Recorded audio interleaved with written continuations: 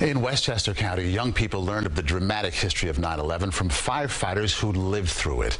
Students from the Bedford Central School District toured the Never Forget trailer in Mount Kisco. Retired FDNY officers who responded to the Twin Towers shared their memories as a living link to one of the most tragic days in our history.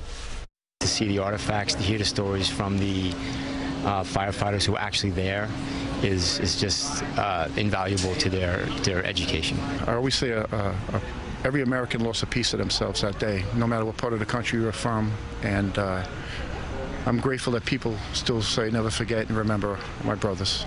The Never Forget trailer is sponsored by the Tunnel to Towers Foundation. Tomorrow it visits Tenafly, New Jersey.